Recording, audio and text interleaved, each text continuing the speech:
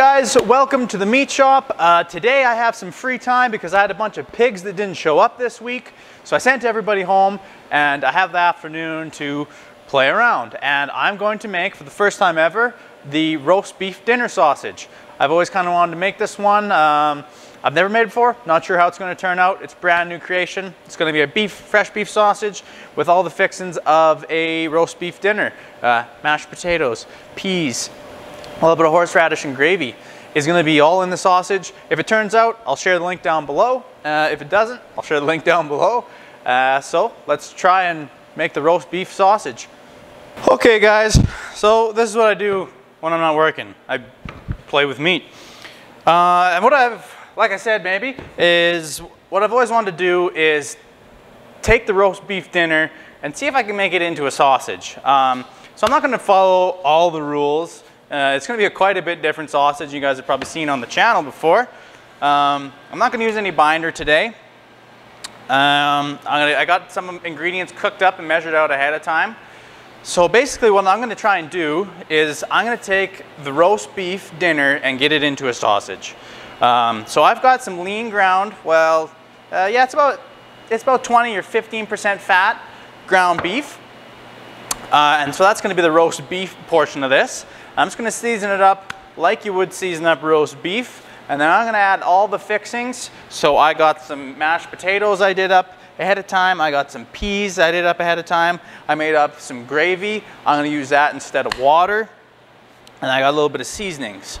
So I did a fine grind on this because that's what I had available in the freezer this morning. I took this out to thaw and it's thawed out, ready to go now. But I was thinking if I were to do this again and I had a little bit more time. So this is double ground. Ground first on a 3/8 plate, a 10mm plate for you guys at home, and then finished on a fine plate, which is 1/8, 3mm. And that gives you fine ground beef. I think if I was to do this again, I would do it the second grind on something just a little bit coarser. And I would use some nice hip meat, like inside round or outside round with some good marbling in it to be the roast part of the roast beef sausage. And also, if I didn't mention this, I've never made this before, so I don't know if it's going to be any good. So that's going to be the roast portion. Got all the other fixings there. And the seasonings for this recipe here, guys, which I'm trying out for the first time, so I might tweak them. But we're going to use, so this is all based off this weight, the weight of this meat, which is 1.5 kilograms, 3¼ pounds. So all this, the spices and whatnot is based off 1.5, and I have the mashed potatoes, peas, and gravy set up on a ratio based off the meat weight. So you'd plug in the meat weight, multiply all these things by however many kilograms you have of the meat to get the spices, mashed potatoes, and peas and such. So I have 1.5 kilograms of meat. So I'm going to use salt at 18 grams per kilogram. I'm going to use black pepper at 3 grams per kilogram. I'm going to use garlic powder at 3 grams per kilogram. I'm going to use onion powder at 2 grams per kilogram.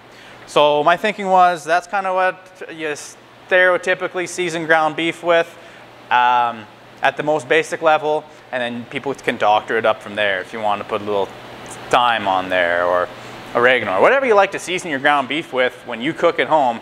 Just add that to this list. So salt, black pepper, garlic, onion powder. Then I'm using mashed potatoes at 450 grams per kilogram. So I just took 5 medium to large size potatoes, cooked them up this morning, and mashed them up just with a little salt, onion powder, and garlic powder. So do the mashed potatoes however you do mashed potatoes at home. I leave the skins on. I like potato skins. So 450 grams, which was about 5 medium to large size potatoes for 3¼ pounds or 1.5 kgs. Frozen peas, 100 grams per kilogram. Gravy, 666 grams per kilogram. So I have 1 liter here, 1 kilogram of gravy to use on my 1.5 kgs of roast beef. I'm just realizing that's way too much. I want to use 100 milliliters per kilogram. We'll keep it at that. We'll make it really gravy. I've changed my mind. This is an experiment day. I can change my mind if I want to. I'm gonna use, because there's quite a bit of mashed potatoes, so you want to keep it more moist, I'm thinking.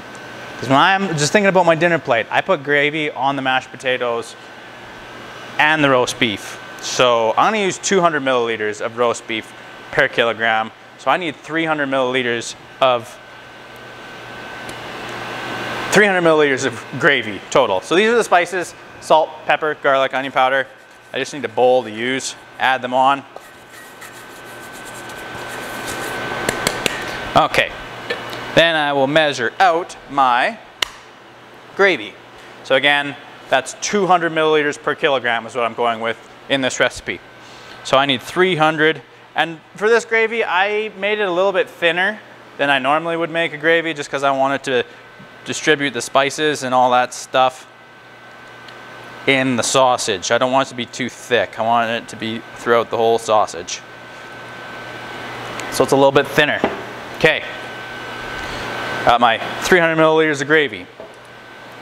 Mashed potatoes, we'll throw them in. Throw them on. We got our frozen peas. Throw them on. Kind of distribute this a little bit here. You know what I should have done? I have instant regrets. It's an experiment day though, I'm having fun.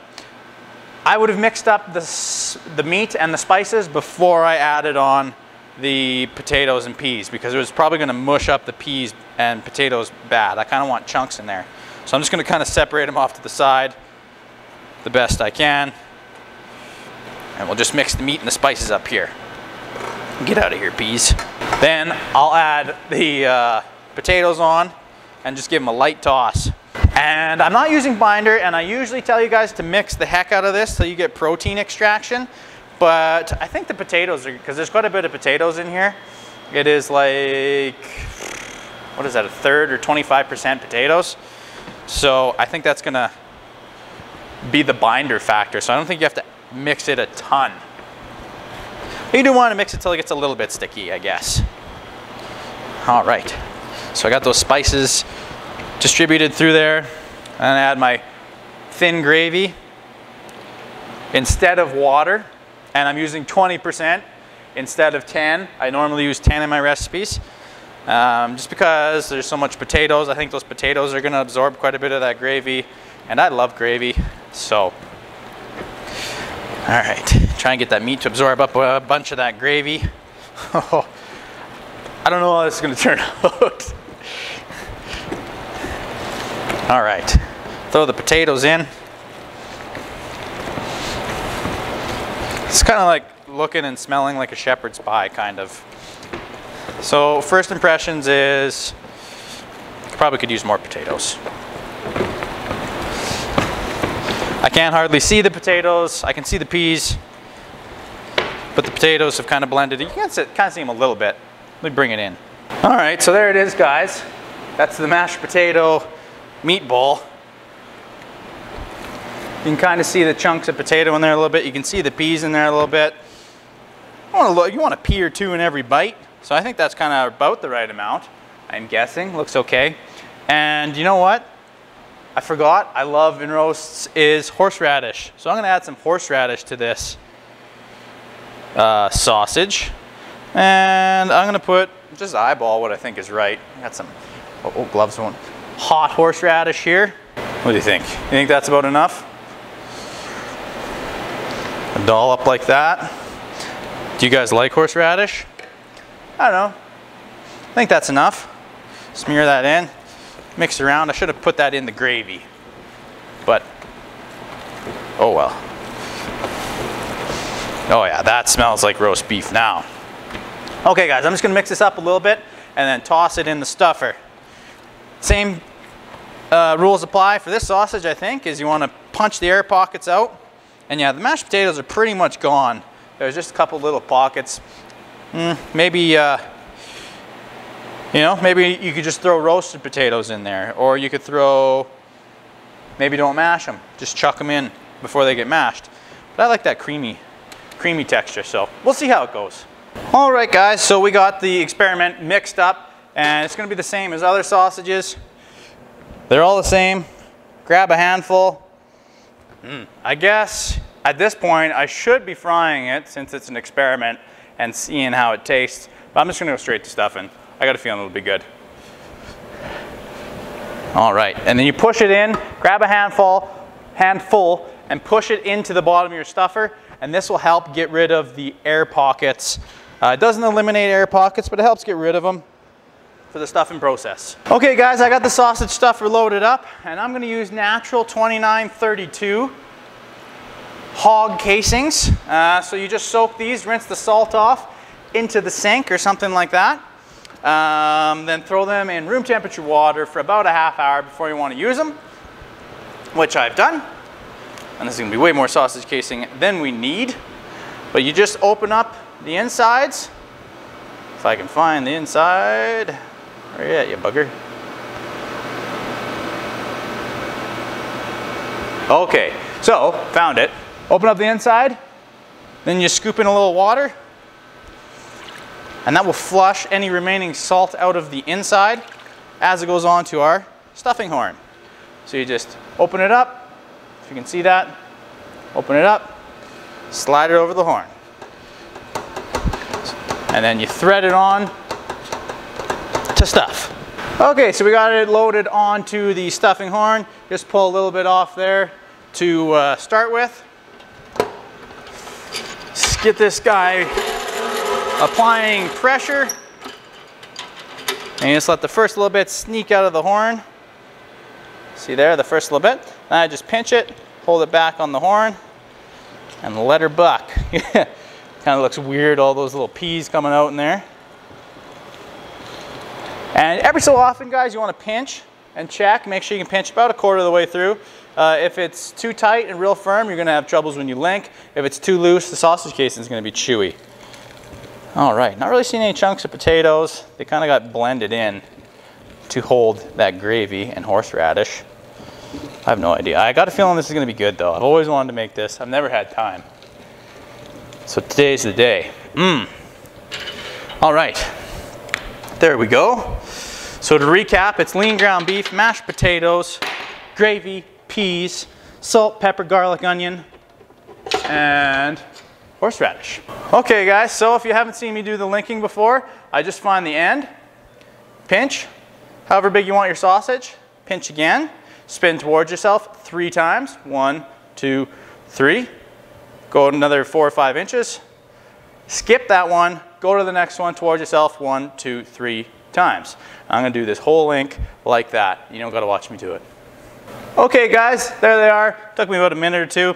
Got them all linked up. Usually this is where I end the video, but since this is an experiment, I gotta let you guys know how these taste to see if you wanna, if I suggest you make them at home or not. So I'm gonna go fire up the grill, throw them on the barbecue, and see if they're any good.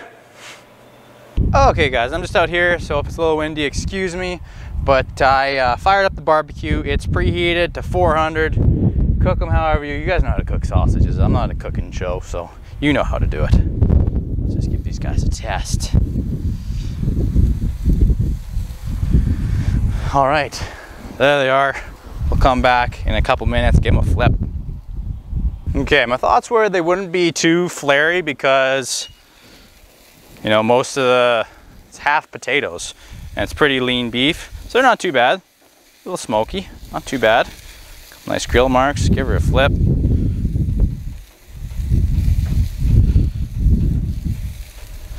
I'm real curious to see how the texture is on these guys. I was thinking another way, instead of the grilling these, it would be to cook them in a pan, you know, just fry them, sear them till you get some nice dark color on the outside, on both sides, then throw just a little bit of butter in right at the end, but we'll see how the barbecued ones version goes.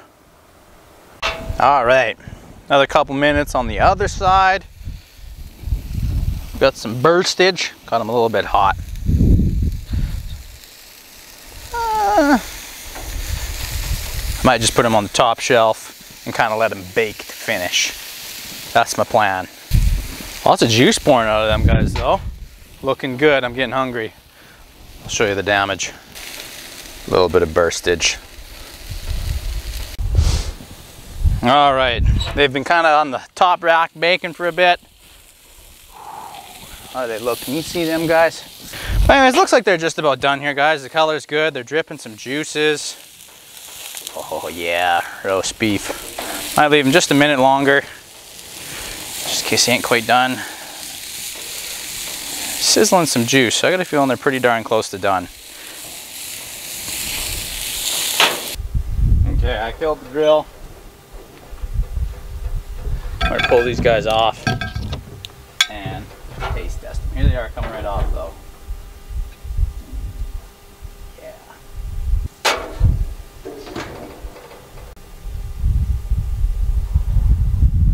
Alright guys, here they are. Just pulled them off. Got into them, see how they look. Yeah, kind of a crumbly texture, but I kind of thought they might from mashed potatoes.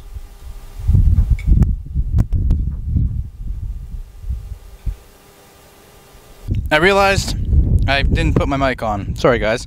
But the first bite, I said it's a little bit crumbly. You can kind of tell.